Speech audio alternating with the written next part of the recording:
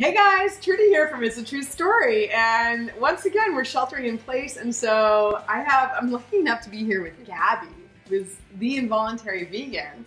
And so for today, we had this really good brainstorm. First of all, we decided to make breakfast for dinner last night, and then it morphed into an entire idea because bread. Because in this whole COVID thing, if you're lucky enough to be sheltering in place and not be in a state of need, which our hearts go out to anybody who is in that state, you might be just making a lot of bread. So much bread. And so much bread. And so what we decided to do is a really quick recipe, but a spin on an old classic.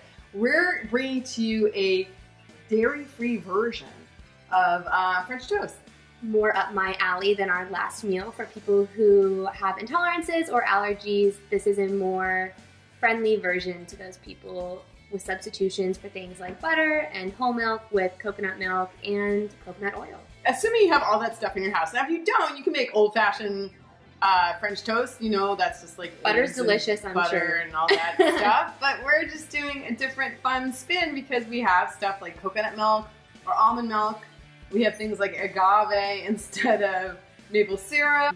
Hemp hearts, chia seeds. Hemp hearts, chia seeds. Flax seeds that we had to throw away because we didn't refrigerate them. Yeah, like stuff that you're kind of like, again, stuff that may be sitting in your pantry that's like, I know I bought that for a good reason and to be a little healthier, but now I don't know what I'm doing with it. So we're gonna give you this fun recipe that Gabby has invented, and seriously, this is the easiest recipe of all time. It took me like 10 minutes last night to do. We already had half of a can of coconut milk because I tried this recipe last night, so that has already been poured into the bowl. Now we're just gonna take about a teaspoon of all of our ingredients that we have. So we're gonna start with the chia seeds. We're just gonna take about a teaspoon of chia seeds. And also, everything in this recipe is so easily modified with how much bread that you're using. So really everything is just to eye about how much you think you'll need. Yeah, I'm like one of those peasant cooking people. Like I never measure, and neither does Gabby really. I never measure ever. So this is just for fun and sport. We're showing and measuring, but we think everything's about a teaspoon. We're just about. We did hemp hearts, chia seeds. Now we're just gonna take a little, probably 3 dashes of cinnamon. That was a little bit more, but that's okay. Yeah, cinnamon's really good for you. Now we put in our vanilla. Now we're gonna take a tiny little bit of salt, sprinkle it in there, and then we're just gonna take a fork and mix it all together. So super easy. We're just taking a fork and mixing it all together. And then once that is all mixed, we're gonna take 1 slice of our bread that's not crumbling at all right now and just soak it for about, I'd say probably like 2 minutes on each side. You also can see if it gets super, super soggy, you probably want to flip the side. But meanwhile, people have their own recipes. Like my dad tried to convince me that the only way to make French toast is to soak the bread overnight. So if you want a labor-intensive version, one that you have to prep, you know what? I say try my dad's recipe. I'm doing a little coconut oil spray instead of butter because we're trying to be heart healthy here. So, or some kind of healthy. Is that even healthy? I'm gonna put a little bit more cinnamon just on top because I think it's almost done and ready to be on the griddle. Okay, I think we're ready to move it onto the griddle. Let's take it in. Yeah, see, we're making it bite-sized, so Great for kids. If you're saving the world from your couch and you really don't want to exert that much energy, now it's already in a bite-sized amount. So that basically took up most of our mixture, so I'm gonna add a little bit more of everything else to redo it for that beautiful piece sitting right there. So we have one masterpiece looking French toast.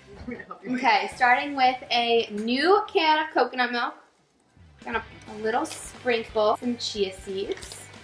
And right now it's on about medium to low heat, if anyone is wondering, just so that it doesn't burn. We're gonna soak this beautiful piece right here. And while this side is soaking, we're gonna flip our first piece. Oh my goodness. I'm gonna give I get to do the honors. But I will hold the side of the pan. It's always fun to cook with a friend. They can hold your pan while you're flipping. It sounds vaguely romantic. Probably could have given it a little bit more time, but I like to flip it over a few times just because I'm not that good at telling when it needs to be flipped.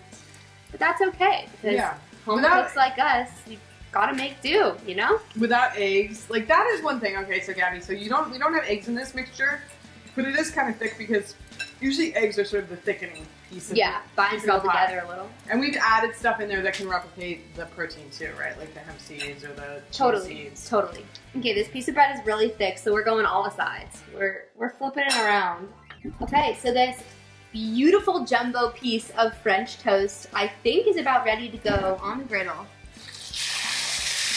That's how you know it's gonna be a good piece of French toast, right there. Yes, it is. The first time. Oh, that's a fire. The first time was like the first pancake. Like you never really get it right. So, Gabs, how long would you say it takes to cook a piece of this lovely French toast? I think when you can start to see the browning on the edges around like the bottom, that's when I would flip it. And then you can just flip it back and forth until it looks ready to you and it tastes good. First of all, it smells amazing. Second of all, it looks amazing. Second time's a charm. Second time is a charm.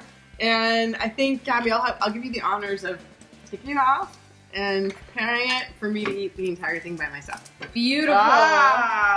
Beautiful. With a beautiful French toast like this, if we don't have maple syrup, you can use beautiful agave.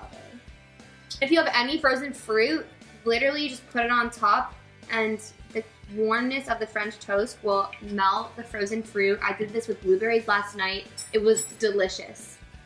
And then I'm going to eat it in your face. How is it? Amazing. That is amazing. And speaking of amazing, you're amazing. I want to thank you guys for tuning in for a little more quarantine cooking. And you know what? If you like what we're doing here, please like, subscribe.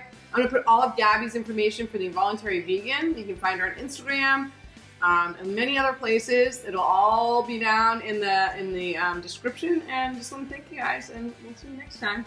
If you have any other ideas, comment down below what we should make next. Yes. And we'll see you soon. Bye.